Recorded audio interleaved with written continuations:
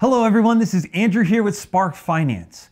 And when you're starting your first job or you're transferring over into a new position, there's a lot of turmoil around that. And at the same time, you really have to figure out what are you going to do for your retirement planning with your new position. So you want to set that up as soon as possible, right away. But the problem is, it's a bit difficult to do that, right? When you set it up right away, you get it done and you don't really have to think about it much.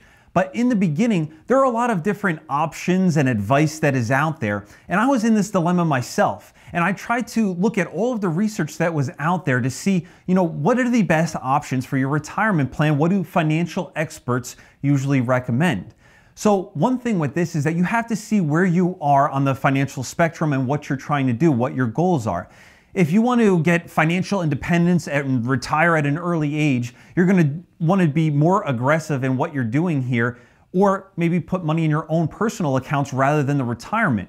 But if you just want to retire at 62 to 66 years old and have a nice nest egg there for you, you'd be making sure that you put money into the retirement fund, but maybe you don't have to go quite as aggressive and just kind of do the average of what is recommended.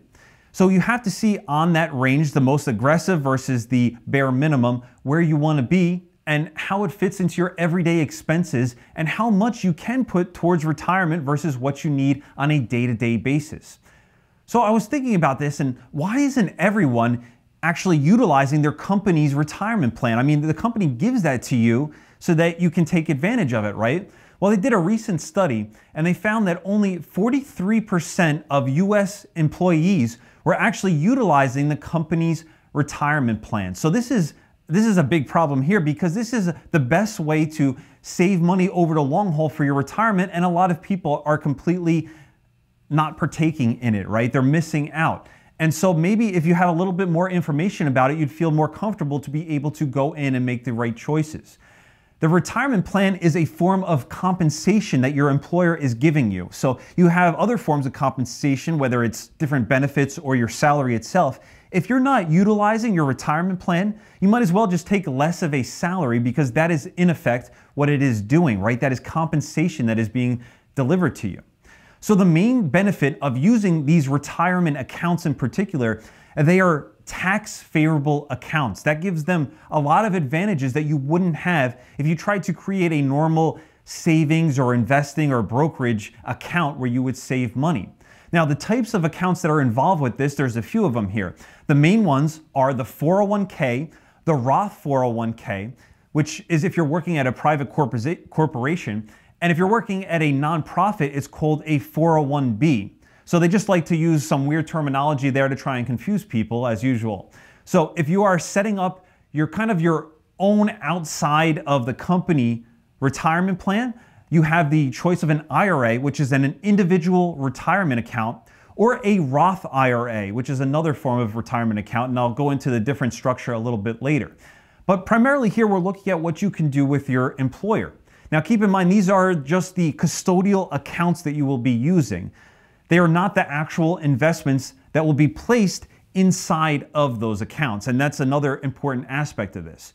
So to start off with, they have the 401k, which is the main way that people that are working for a private corporation would like to get into the retirement planning. So you have the employer that delivers you this account, and they give certain options that you can invest in within it. Now, this is the main investment vehicle, and most employers allow you to put up a certain amount of money or percentage of your paycheck into this retirement account. And that's very important there, and it also gives you the ability to see where you are financially and how much on your spectrum that you can give as a percentage of your paycheck to the retirement account.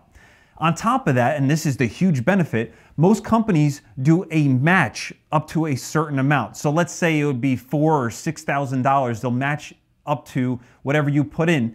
So if you put in $1, they'll match maybe 50 cents on that dollar. So if you put in $4,000, they'll put in $2,000. And that's the closest thing that we can get to free money in investing here. And that is why the 401k is such a good investment vehicle to compound money over time.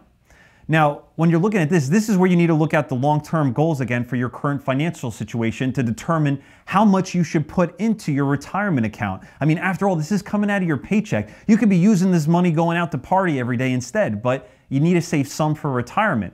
The average suggestions are to save between 3% to 10%, depending on where you are, again, with your life expenses.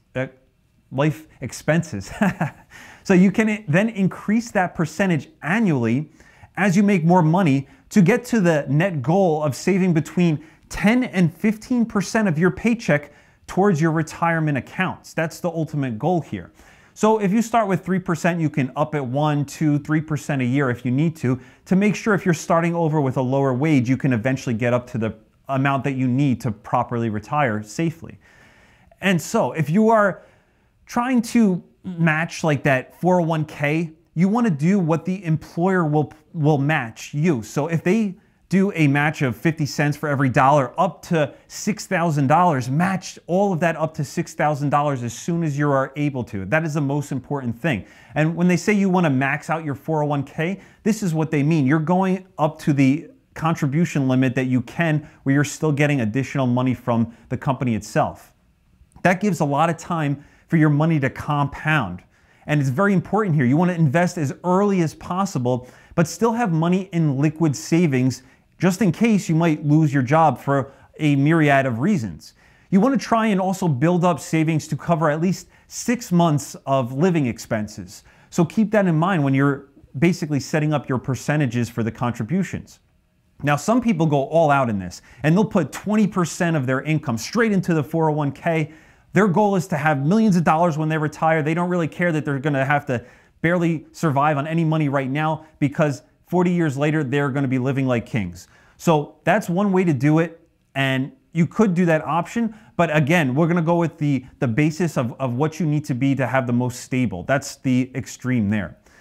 So the big tax advantage of the 401k is that you actually get money reduced from your gross income to what your taxable income would be. So if you contribute $4,000 into your 401k, you subtract $4,000 from your gross income, and you're actually potentially in a lower tax bracket and have to pay less taxes. This is a tax-favored account, right? So that's the huge advantage there.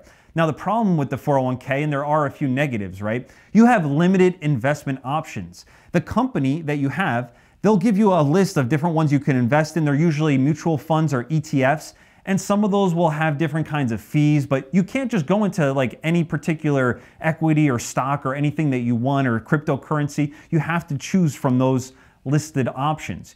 You also have a penalty if you try and take money out of the 401k before retirement. You can pay up to 10% as a penalty, and then on top of that, you'll have to pay income tax on the money that you're taking out. So you really don't want to take out money early from the 401k. So you have to choose from all of those investment options, right? So let's take a look at the different investment options.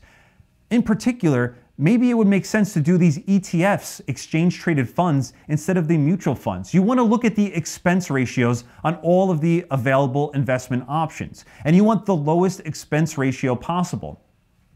Most specialty funds listed on there, some of them will have different objectives of like your target date for retirement or something like that. Most of those will underperform the S&P 500 stock index, which is just a benchmark of how the overall stock market is doing. So if they're going to underperform that over the long term, why not just go with something that's a lower fee that basically has a better or equal return?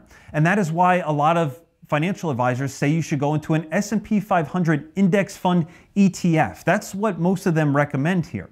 And so when you're looking at the ones with the lowest fees, instead of being charged a 1 or 2% fee, you should be looking for 0.03% or 0.02%. Now, that difference doesn't sound like a lot, like 2% or 0.02%, but over time, that is a lot. So if you had, let's say, $10,000 in your 401k balance, and you put in $5,000 a year for the next 30 years, that 2% fee would actually cost you $153,000 over the course of that time period. So it adds up over time. Now, there's other retirement accounts. You have the Roth 401k and the Roth IRA, or a traditional IRA, individual retirement account is what it stands for.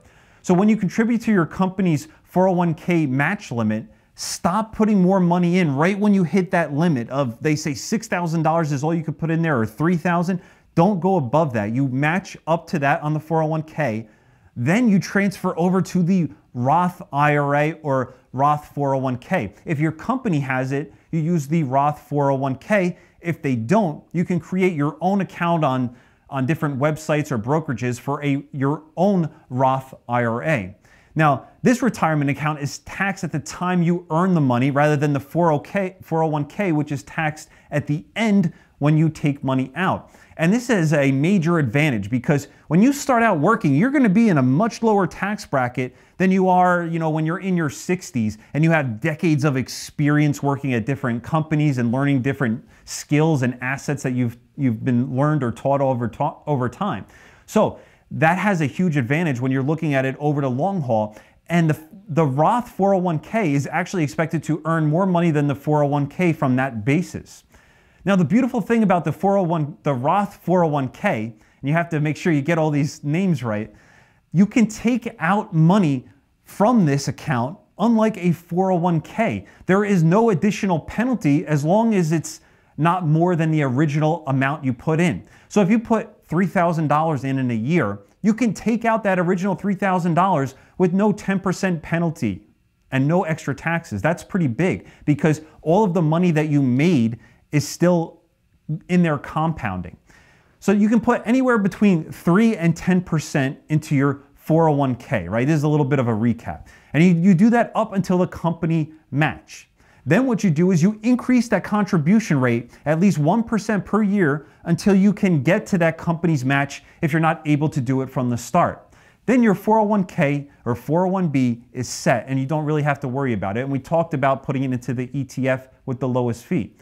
Now, once you get the company match, then you turn the rest of your percentage into the Roth 401k from your job or personally create a Roth IRA. So when you do that, you keep adding the percentage to your Roth after the 401k match percentage until your full total percentage of your paycheck is between 10 and 15%. That is the ultimate goal here. If you can get 10% of your paycheck saving for retirement, that's great.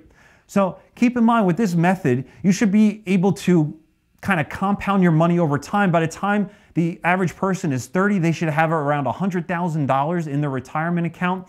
And when you get to about 60 years old or 66, you should have 8 to 10 times your salary in that account for your retirement, which is a nice little nest egg there for you to retire and enjoy your later years. Now, if you're starting a new job, make sure the first thing you do is get this retirement plan set up with everything that we discussed here. That's one of the most important things, is starting out early and just letting it compound. Now, if you're a high roller on the other end, the stuff we said here, it applies to your average person. But if you're a high roller, you should look at the contribution limits that you have for each of these different type of retirement accounts, because that is an important thing. There's between like $4,000 and $6,000 limits on some of these accounts that you can't put more than that in per year. Now, your average person making the average salary in the United States is usually not going to surpass those. But if you have more income coming in, you need to look at those different limits. And if you wanted to make an individual retirement account, there are also some items like an annual earnings limit that you have to keep in mind there, where you're not able to have those tax benefited accounts if you're making over a certain income level. So I hope that helps you guys just kind of focus on what the ideas that are out there for the retirement planning and what you should do for it. If you want to check out other news, business, economics, personal finance, and investing, check out the rest of the videos on my channel. Have a great one. This is Andrew with Spark Finance, and I'm out.